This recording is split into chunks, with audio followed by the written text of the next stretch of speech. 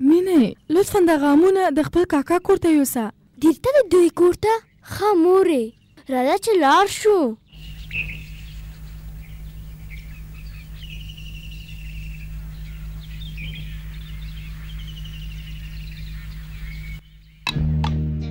او نه هغه دی دوکاندار. راځه چې پټ شو. ټول کارونه د پلان له مخې مخته ځي. زه غواړم هغه کوچنی نجلۍ خپل زوی ته واده کړم. هغه ډیره کوچنی او ډیره آرامه او فرمان برداره ده. د کور ټول کارونه سرته رسولی شي. زه به نور خدمتګار ته ضرورت پیدا نه کړم. زما زوی بابو نن له ښار نه راځي. کوچنی ناوې. دا کوچنی ناوې څوک ده؟ کوچنی ناوې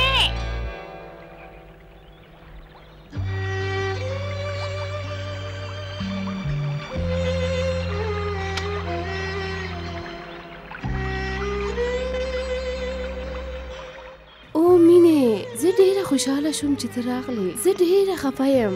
ولې څه شوي دي؟ پلار مې زما د واده آمادګي د دوکاندار زوی سره نیسي. خو نو ته کوچنی ناوې یې؟ کوچنی ناوې دوکاندار ډیر خراب سړی دی. هغه زما پلار ته ویلي دي چې زه باید ښوونځي ته لاړه نه شم. زه څرنګه ریتا ته وایم چې هغه شی چې ښایسته دوکاندار یې غواړي هغه یو خدمتګاره ده. ښایسته دوکاندار زه اوس نه غواړم چې واده وکړم. زه غواړم لومړی باید خپل ښوونځی سرته ورسوم. مینې زه بیریږم. تېره میاشت په دې کلي کې یو نجلۍ زما په عمر د ولادت په وخت کې مړه شوه. زما ښوونکي وویل چې هغه د ماشوم راوړلو لپاره ډېره کوچنۍ وه. نه پوهېږم چې څه وکړم. نه کېږي چې لاړ شئ ترور او کاکا ته مو ووایئ چې غواړي ښوونځي ته دوام ورکړي. زه کوښښ کوم خو ګرانه ده. څرنګه ورته ووایم؟ خیر راځه چې د انا څخه پوښتنه وکړو. دا د ریتا لپاره یوه ښه جوړه ده. خو زویه ریتا د واده کولو دپاره ډیره کوچنۍ ده. ما په کوچنیوالو کې واده وکړ او زما لومړی ماشوم مخکې د 15 کلنۍ نه دنیا ته راغی چې څومره رنځ او درد مې وګاله. ماشوم مې د منځه لاړ. بیا هم زه خوشبخته وم چې په خپله ژوندۍ پاتې شوم. زه نه غواړم چې ریتا په دې درد او رنځ اخته شي. انا رښتیا وایي. تاسو باید منتظر پاتې شئ چې هغه خپل ښوونځی پای ته ورسوي. هغه نجلۍ وګوره، هغې هم په 15 کلنۍ کې واده کړی دی. هغه ډېره لویه ده او خپل ماشومان نشي ساتلی. خو دغه هلک هغې ته ډېر مناسب دی. هلک ډاکټر کیږي. زه نه غواړم چې دا فرصت له لاسه ورکړم. خو دغه هلک د هغې لپاره ښه دی. کاکا که چیرې ریتا ښوونځي ته ادامه ورکړي کیدای شي چې هغه هم یو ډاکټره شي. بله ریتا خپل ښوونځی ښه پر مخ بیایي. پرېږده چې خپل ښوونځي ته ادامه ورکړي. فکر مې کاوه چې تاسو ټول به زما په شان په دې خوشحاله اوسئ. موږ ستا خوشحالي غواړو. ته باید تر هغه وخته صبر وکړې چې ریتا د واده کولو عمر ته ورسیږي. زه فکر نه کوم چې دوکاندار یې ومني او منتظر پاتې شي.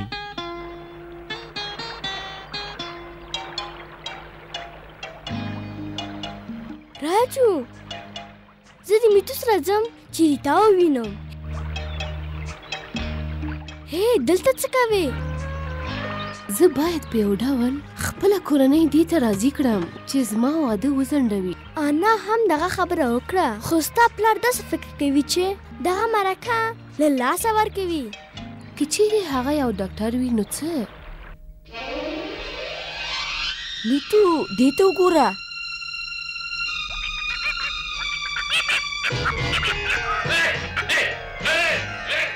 د دې ځایه ورک شه سپین سترګې توتي. ونیسئ. او نه لطفا هغه مه وهه. او میتو ویښ شه. کار مې ورته وکړ.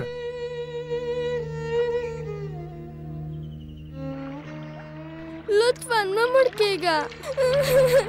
هغه دوکاندار یو بد سړی دی. د هغه زوی به د ده په شان بد سړی وي. دلته څه خبره ده؟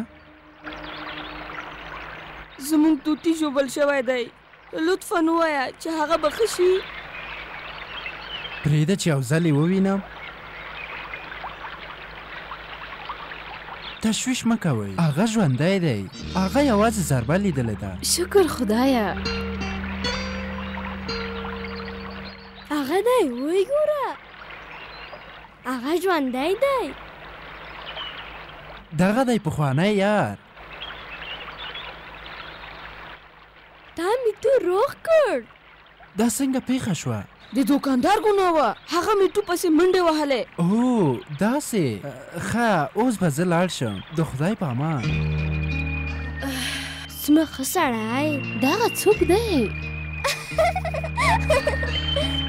ته ولې خاندې زه ځم چې معلومه کړم هغه سړی څوک و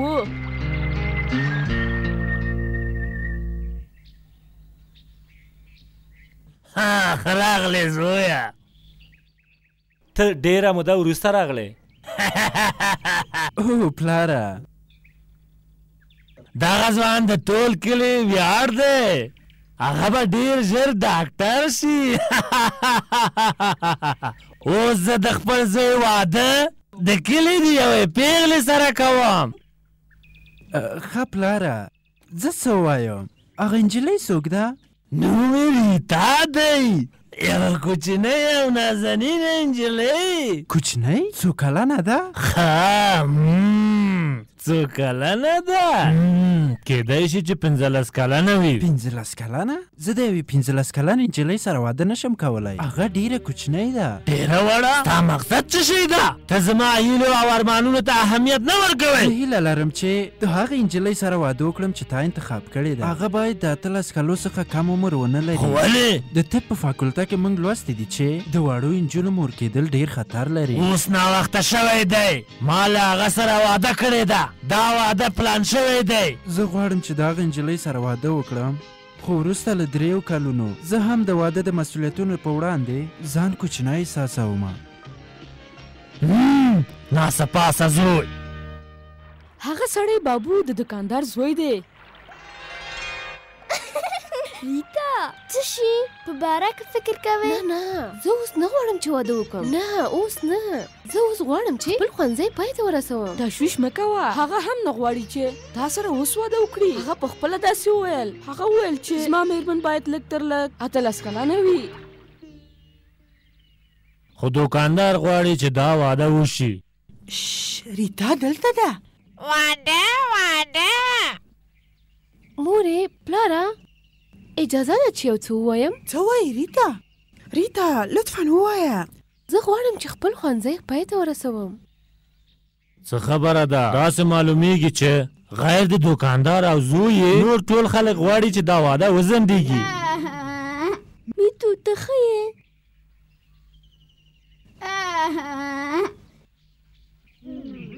زه ډاکټر راولم